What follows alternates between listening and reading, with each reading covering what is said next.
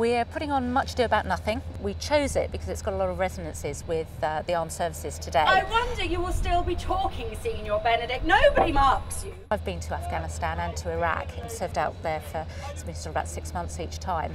So it's been an opportunity to sort of explore what I experienced through Shakespeare's words, which has been really interesting.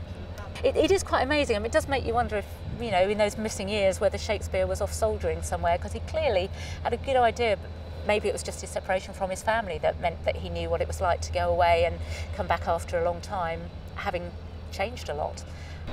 He was wont to speak plain and to the purpose, like an honest man and a soldier. A lot of it obviously comes in the first scene when they actually turn up, but I think the whole thing about Claudio, you know, I liked her ere I went to wars.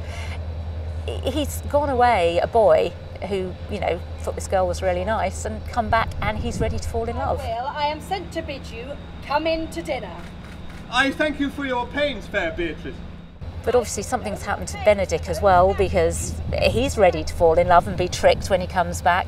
And I have a sneaking suspicion that Don John wasn't quite such a nasty piece of work before he went away. Maybe something happened when they were away that turned him into the really nasty piece of work he's become. Look, you on any other issue? It is to despite them that I would endeavour anything. There's a lot of bits like that, you know, just going to look at people's characters and think, you know, what is it about being away that's made them the way they are? Both which mistress can't score. You have. I knew that would be your answer. Obviously our people are a mixture of Navy and friends and family and people who work with the Navy. Not everybody had experience of just basic drill, of saluting and all of that kind of stuff. So everybody who is playing somebody in uniform has had to do a bit of marching around, learn how to stand to attention and stand at ease. So yeah, it's been fantastic. Really amazing opportunity for all of us.